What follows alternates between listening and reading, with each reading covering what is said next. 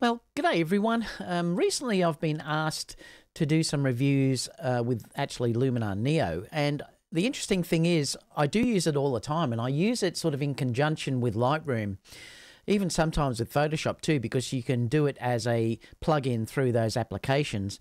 And that's probably how I'm going to show this today. I'm going to show one area that I would use it. So they've contacted me to ask me basically to be a partner with them, which is great. So I will give you some links and things like that down below, that if you do, say, purchase Luminar Neo, I get a little bit of a kickback too from it. But again, look, it's not going to change the way I talk about the program or what I use it for. Like I said, I'm probably a little bit different to a lot of other people who use Neo in the fact that I use it as a plugin most of the time, whereas my wife, she uses Neo all the time. She absolutely loves it. She finds it so easy to edit and things like that. She tried Lightroom and other programs and she just didn't like it. And now she's stuck on Neo. So she is one that uses it all the time. I use it for the special effects, which are just amazing. Also, some of the plugins that they have as well, I'm going to talk about in future videos, and I'll sort of take you through those as well. Now, what I wanted to do today was talk to you about an update that has come out. So if I switch over here, some of the things that they've added is you now get a histogram, and I'll show you this in a second in the program. So you get this nice preview now that is available in LUTs, and also it will show in the RAW tool as well. So if you're developing RAWs, you can sort of get this preview as well. You can also regulate the intensity of the preset adjustments too, and when you hover over those, it will change too as well, that you can see through here as well. They've added some new camera support as well that's there, and also bug fixes. Now today they released another one, which is 1.9, and for the first time with this program, they've added a undo and redo feature. And I'm really glad they've actually added this. I can understand sometimes it probably takes them a lot longer to sort of add these features due to the fact that they're from Ukraine, and you know what's going on in Ukraine at the moment must be very, very hard for them to develop. In fact, I'm amazed that they get so many updates to this program because of the situation that they're in. But today they've updated it, like I said, to add redo and undo, as well as update the performance and things like that. So they've added a few extra features there as well, and it does run a little bit faster too. So they've added some nice things today as well. I thought I'd show you where I use this program as a plugin, say from Lightroom. So what I'm going to do is I'm going to switch over to Lightroom, and to Neo, and I'll show you what I do. This is the perfect type of image that I would be doing, say, as a plugin. Why I would do this in this case, look, normally I will not replace skies, for instance. I will leave it as it is. But this day particularly was very, very grey. And the image, I like to give a sneak peek out during, say, wedding shoots and things like that. I love to send off an image straight away to the bride, and also for the venue and things like that. And it just helps me get more work. Also, it gives the bride something that they can share, as it takes me, you know, a couple of weeks after that to give the bride all their images. So I like to give one they can share straight away on social media. So I like to add something that has a little bit of impact. Now, like I said, I won't do this on all the images, but I just want to make this one a little bit special. And to me, looking at this one, the grey sky particularly is killing this image, and you know, I'm just not happy with the way that it looks due to the fact that it's got that grey sky. So this is an area where I would bring in the sky into this background, and I'll show you how I do that in a minute. Now you can notice up the top right hand side up here, now there's this is your histogram now that you can bring up, so you can see this up here as well. Also, if I do anything to this, like for instance, if I say open up Enhance and then drag the slider over, I'll just do this, you know, quite extensively. If I drag that over, now you can see there's this little undo area here, so I can just click that to take it back. You can also use your command, you know, your Command and Z key if you wanted to go that way on a Mac. So you have got that undo ability now that you can sort of get straight across and do it that way. Now, let me have a look at this. So what I'm going to do is I'm just going to show you quickly how I would use this, say, bringing this in from Lightroom. I do the original corrections usually in Lightroom as a batch, so that will all be done as a batch. And then what I'm going to do now is I'm going to add the sort of special effects and the secret sauce. So what I'm going to do here is I'm just going to show you quickly how I'll change the sky. So we'll do that first, and then I'm going to balance the image up from that. So if I click onto the sky here, you'll see that it opens up these images. Now you can grab the first three that are there. There is ones that you can purchase as well, or you can just go Sky Selection and then choose from this lot that are in there. Now, if you have more than this, you can also grab that too, or you can buy ones and things like that if you'd like to have more than what's sort of there. So I'm just going to see if I can find something that I think will fit the image. So I might just go for something like this one here.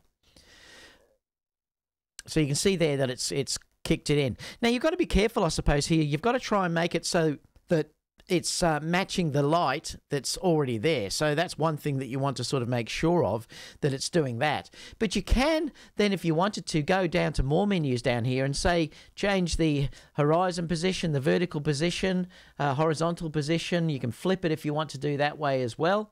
You can also bring in masks. I'm going to go through these things in other videos that I talk about at other times. So you can actually change things like the relighting strength as well. You can bring that up or down. If you have water reflections, you can do that as well. You can make it into reflections on the water. The sky here, with the sky adjustments, you can put in haze, or you can make it warmer if you wanted to. Like, for instance, you can see there that I can make it much warmer or cooler. So you can sort of balance that to how you'd like it to look as well. I'm going to leave it somewhere around there. And then brightness as well. You can also brighten or darken the sky too, depending on what you'd want to get as well. You've got an awful lot of control. Now, the great thing here is that I've also tried this in Photoshop, and you get nowhere near the masking that you get through this. When I do this in Photoshop with this, the problem here is that this is very, very light, and it matches the background of the sky. Also through here, it matches the background of the sky as well. Well, this is masked amazingly, actually. I haven't had to sort of make a separate mask in these areas. It's done it beautifully right from the start. I certainly couldn't do that as easily in Photoshop. I have tried, and you have to make masks and things like that to do it, whereas this is sort of, you know, all automatic. Also, I would retouch this area that you can sort of see through here as well. That will be taken out, or I'm going to crop it out actually in this case, just to sort of bring that up. So what I might do now is, I'm happy with how the sky looks, so I might go up to the crop tool, and I'm going to just go freeform here, and then I'm going to bring this down a little bit because I want to make it sort of very sort of cinematic in the way that it looks, and I'm just going to crop that out. Like I said, I might just retouch that out using the tools that are there as well, and bring this over here as well.